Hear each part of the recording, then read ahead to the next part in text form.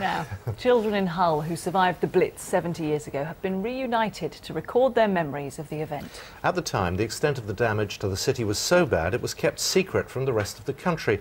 As Robert Hall reports, Hull will today remember its deadliest raid.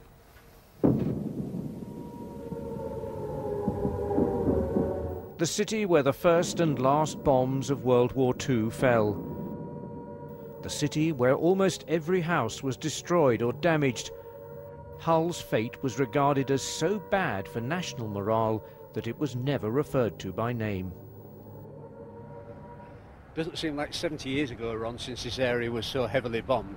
Mike Ulyott is back in the city centre he knew as a child to create his own record of Hull's Blitz from the snapshots that survive in the memories of those who grew up with him as the bombs fell. I think as you're getting older, you tend to think, well, what would my kids want to know about the war when we've probably taken it for granted? So I approached 20 people who I grew up with in the Sculcoats area and who I'm still in touch with.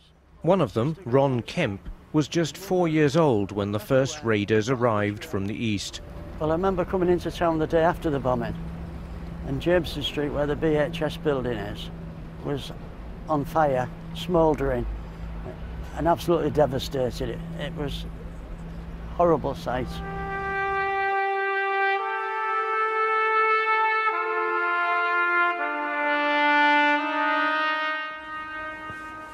When we talk about the destruction caused during the Blitz, we tend to think of places like London, Coventry and Liverpool.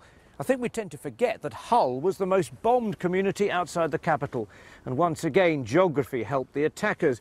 The Germans simply had to follow the line of the River Humber because it took them straight over the docks and on into the city.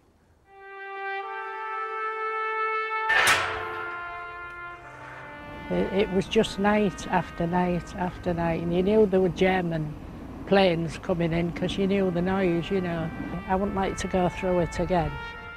Olive Lancaster was in her local cinema when the sirens sounded. She escaped, but the building is now one of the UK's few untouched Blitz sites. We just couldn't believe it, that we'd been in there, you know, we could have been in there when it happened. It's had a big effect. I know we were only kids, but, you know, you knew what was going on. A lot of people don't realise how badly Hull got bombed.